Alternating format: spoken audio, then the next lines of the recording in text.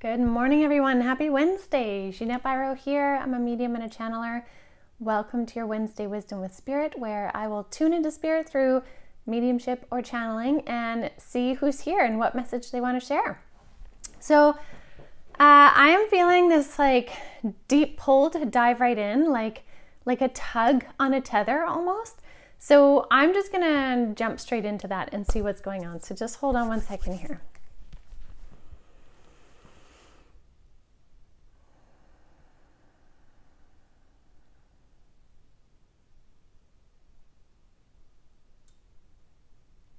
Oh, interesting. Okay. Oh, this is beautiful. Okay. Yes, fair. So again, I found myself sitting right at the table where my council sits. And although they are all present, this comes from two specific guides of mine that are kind of like almost half angel, half fairy, if I could say it that way. They're kind of like a hybrid of two worlds, if I could say that. They're hard to explain. Very beautiful, very fun. What they wanted to say, the message for today is be very thoughtful, and this is not said in the way of like a warning or some intense thing, but just be thoughtful of who you surround yourself with, what energy you connect with. And what they're saying is that the energies of September, as we're grounding in a lot of stuff that we gained in terms of knowledge and awareness through August, through Leo, now that we're in September and we're in this energy of Virgo, which is very like grounded, it's earthy, and so that we're wanting to ground these things into our reality, they're saying be thoughtful of who you surround yourself with. Because they're showing me the process of osmosis, where things can move from one side of something to another through a permeable membrane, right? Like a membrane with holes in it, essentially. And they're saying energy does the same and is amplified right now. So this is more specific to like people. I want to say specifically people.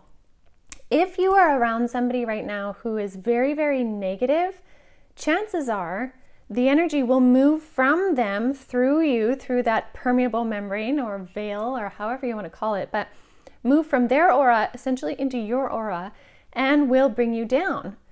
And so if we consciously know that, like if we have that like a piece of knowledge, intel, and then we be choosy about it, the same thing will happen when we surround ourselves with people with higher energy, positive energy, forward-thinking energy, creative energy, because their creative spin of energy will also permeate through into your auric field. And so you can be inspired by them. And then, of course, when two energies match each other, well, the combination of that can create so many beautiful things. So they're saying be thoughtful of who you surround yourself with and why. And notice your energy stores as well. Does this energy pairing lift you up or bring you down? Yeah, because they're saying a lot of people right now are really searching, and that's a good thing. And they're very happy about this. A lot of people are really searching, but sometimes in that searching, their energy can almost drain yours. And some people call this like energy vampirism. I think that's a little harsh of a term. However, it's one that is known. Essentially, it's when somebody is around you because you lift them up, which is great. But sometimes, not always, that can drain your energy. So if that's happening all the time, where you're around people helping them, but it's draining your energy, you have to be aware of that, because energy is moving so fast right now. So be thoughtful of who you're around, what the energy is doing. Notice where your boundaries are in that energy. Do you need to take a break? Do you know that maybe when you hang around with person A, you can only last about, say an hour before you start to feel your energy depleted?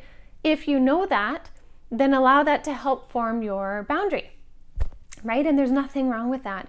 Just the same as there may be times where you're feeling really good and someone needs your help and you want to be present and you're willing to engage in that energetic exchange in that you're giving to their energy field. And that's fine too. Again, Spirit is saying just be thoughtful of what you're doing and why, so that you don't end up completely drained right now or feeling like you're heavier, denser, more emotional or anything like that, because you will also, in that osmosis, you will pick up on other people's feelings, energetics, and all of that, which can also bring you down or inspire you. Again, knowledge is power here, and that's why they're wanting to bring this through.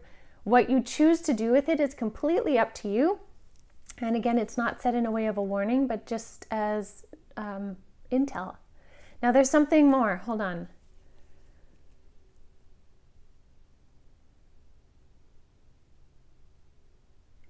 Okay. Now they're saying for many, nighttime or dream state has been very intense or turbulent, or like lack of sleep, waking up a lot, all that kind of stuff, restlessness. But they're saying now for the next while, sleep will be a time of rejuvenation. And so if you really calm your body before you go to bed, again, be very conscious of your energy before you go to bed, clear it if you need. We got the smudge card yesterday, I think it was. Whatever you need to do to your energy before you go to bed will make you in a kind of neutral state so that your body can really recalibrate, rejuvenate during sleep state. Because Spirit is saying they want to come in during that sleep state to help kind of fill our tanks again. Another thing they're showing me too is there's something happening in the cosmos, yeah, fair, in which they're showing me the picture of this. You know, the Ace of Cups card, or just imagine a cup in your hand, right? This is your cup. There are two cups from above pouring into your one cup. And what that tells me is that either it is your spirit team, your council, or there's a cosmic alignment of sorts. Maybe it's all of those things. There are pairings in the higher realms helping to fill your cup. Okay, so that's a really beautiful thing. And that's something throughout the month of September as we ground these things into reality, as we ground whatever came up in August into our reality now in this forward movement. We also are being filled with energy from above into our cup. Now, cups always represent the emotional space within. And so that's a really beautiful thing. So that is part of what will be happening at nighttime, is like Spirit refilling your emotional tank so that you can wake up feeling kind of rested, rejuvenated, refilled, cared for, and deeply loved by the universe, by the higher realms, by your spirit team. So for any of you that are feeling like, I can't hear my spirit guides, I don't think anyone is with me, no one hears me in the spirit realm, I can't, manifest a spirit. I can't always manifest a spirit either. There's sometimes I ask and I get nothing. But what I can say for sure is that we're absolutely never alone, and they do always hear us. And so Spirit is really wanting to show this, that nighttime is a time where they can really come in and try and bring us as much nourishment and comfort as possible. So very interesting message. So be thoughtful of where your energy is going, who you're around, how it's affecting you. And nighttime is a time for rejuvenation. So set your energy before you go to bed in the best way possible and see how that helps us as we move forward. So what a beautiful message. All right, everyone. Thank you so much for joining me. I will leave that with you. If you feel that this really helped you, please do share. And if this is your first time to my page and you enjoyed it, please subscribe. I appreciate it.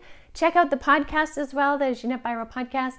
This week is a great conversation between myself and fellow medium Tanya Leanne about some of the myths and misconceptions in mediumship. So check that out, and I will see you all tomorrow. Have a good one.